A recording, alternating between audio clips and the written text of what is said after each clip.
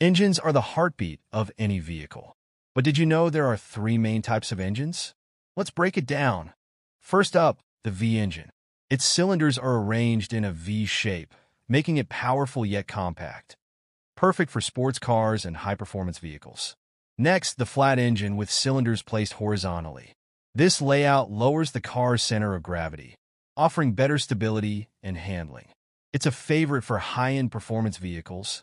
And finally, the inline engine, a common choice for cars and bikes.